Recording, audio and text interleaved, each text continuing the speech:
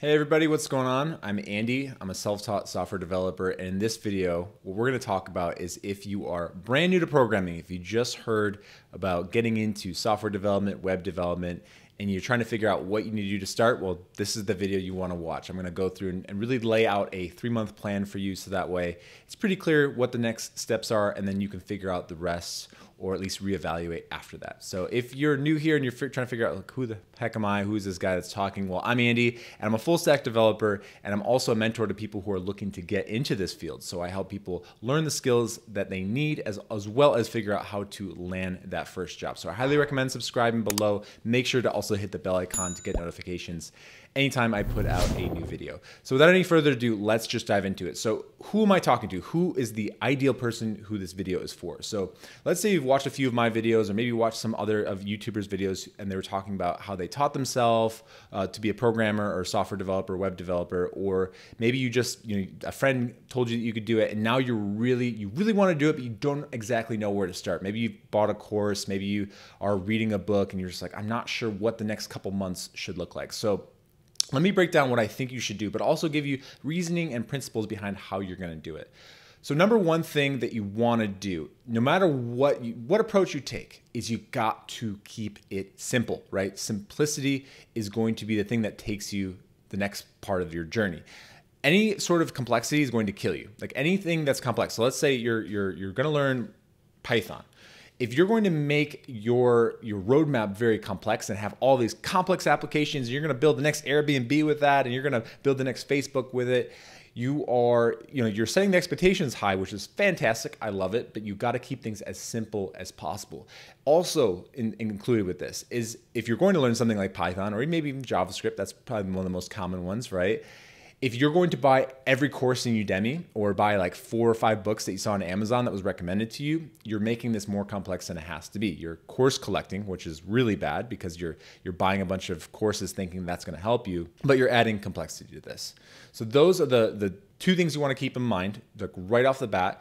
The last thing I'd say is you want to, anything that you learn, so anything that you learn, whether it's HTML, CSS, JavaScript, C#, Java, you name the programming language, you name whatever you want to make sure that you're using projects or you're building projects along with going through your learning resources. So if you're reading a book, if you're going through a Udemy course, you want to be building projects on the side in your portfolio to make sure that you're using those concepts that you're learning. But not only that, it gives you something that you can demonstrate to an employer potentially that you know what you're doing.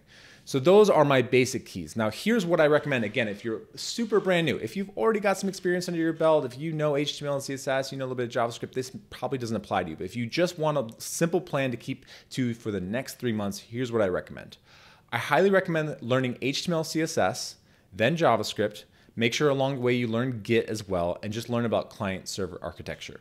Now this is the basics of web development. So you may ask yourself like, well, I actually want to be a software developer. I want to be a programmer. That's fantastic. You don't have to do this route. My simple suggestion, and this is from people who I've talked to people all the time about getting into software development. Most people don't know what they want. Most people are interested in getting a job as soon as they possibly can. They want to get into this career as soon as possible. They don't want to wait around.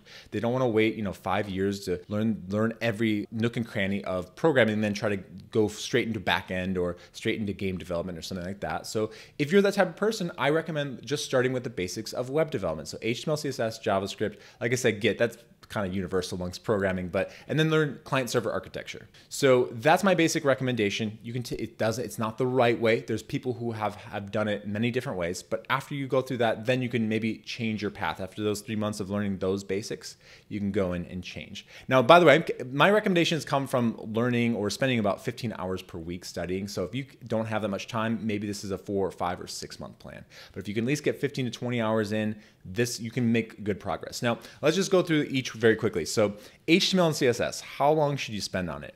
My general recommendation is bare minimum, I'd say 1 to 2 weeks, maximum about a month. And I highly recommend a good learning resource is the Head First HTML and CSS book. Now, that's a really nice way to learn it. That's how I learned HTML and CSS, so that's how I learned the bulk of the basics, because the Head First series really is good at teaching things in a fun way more than anything else, but it also gives you just what you need to know and not everything. It's not most comprehensive, but you don't need to know everything. You just need to know the basics to move forward. So My recommendation is if you have never heard of HTML and CSS, if you've never touched it, spend about a month learning it, use the head first HTML and CSS book, and then move on. Okay, so 1 to 2 weeks if you're really well-rounded in that area, a month if you really need work. Then the next thing you want to spend is then at least the next 2 months learning JavaScript. And obviously the learning resource I would recommend as well is the Head First JavaScript series. I swear I don't get paid by these guys, but it's what I use and what I recommend to people, and it seems to really resonate. But the Head First JavaScript book, in the same manner that the Head First HTML book, it's a really good learning resource. It will teach you the basics. It's fun. It's not going to teach you everything. You don't have to memorize stuff. It has a lot of fun activities to do. And so you want to work your way through that. Now, with both of these, with both HTML, CSS, and JavaScript, here's the key. You want to build projects as you're learning. So with HTML and CSS, I would recommend building 1 or 2 static websites as you're learning. So you want to basically, you could do something like build your own personal website. You could build a website for a friend. Maybe they have some sort of business that they'd like an online presence for, but just keep it simple. Like, don't try to rebuild, your favorite website. Like, don't try to rebuild Google or like ESPN or this website I go to, clearly. Like, whatever cool website you go to on a daily basis that looks really cool, you don't have to build that. Just build a simple website for yourself or someone else. That's for HTML and CSS. When you go to JavaScript, though, you want to probably create about 2 to 4 projects, depending on your skills and how quickly you can progress. They should be simple. Remember, simplicity is what I recommended in the beginning. So you want to keep it dead simple with this. So tic-tac-toe game could be a really simple one, right? Maybe a Frogger game or some other sort of video game that you liked as a kid that would be very simple to build. Also a simple web app. So you could build something like a to-do list. That's a very common one, a calculator of some sort. Like, keep it simple. You don't have to build the next Airbnb. That's the one mistake I see so many people make. They're like, I don't have any projects I can build because I haven't thought of a good business plan, or I haven't thought of a good business idea. It's like, you're just trying to learn JavaScript, man. Like, you don't need to learn you don't have to build an actual application. You just need to start with something simple. Don't undersell this idea. Like, don't think that just by building a calculator app, it's like, oh, that's not good enough. You're just working on the basics. You're trying to learn the fundamentals. The first 3 months, you're not going to become a software developer or programmer, most likely. So you just want to build something simple to get your skills underneath you. So HTML, CSS, and JavaScript, those, during the first 3 months, you're going to focus mostly on JavaScript to really get the problem-solving skills better, to understand some of the basics of just programming in general. Now, I'd also mentioned Git and client-server architecture. Now, Git is, if you don't know about Git, I highly recommend doing a little research. It's basically, if you've never heard about it before, it's a way to work on code or work on a project with other people. Right, so if I'm on my computer here and you're on your computer, we can work on a project, the same code, collaboratively, and it's a way to save the state or the history of that project over time. So you know how, like, when you're working on a Word document and you're like sitting there, you don't want to delete a paragraph because you might want to use it later. Well, Git sort of plays that role of allowing you to see what you had in the past in your project and maybe use that code later on. You can find more information about it, but you want to get comfortable with the Git command line, using GitHub, posting projects on GitHub. And the last part, learning about client-server architecture, that's just a basic paradigm of how the internet works, how websites work. So you want to understand the basics of that. So maybe you need to understand more about HTTP traffic, networking, and the internet. So overall, that's my recommendation. Learn HTML, CSS, and JavaScript with the Head First books. Learn Git as well as client-server architecture. Learn more about the internet. And in your first 3 months, that's pretty good. Make sure you have projects to show for it. Don't just go through the books and figure that's enough. Once you've completed those 3 months, then you are going to know more about A, whether you even like this or not. Maybe you don't even like it. And then B, you'll have a better sense of things. You'll have more knowledge under your feet or in your tool belt or in your brain.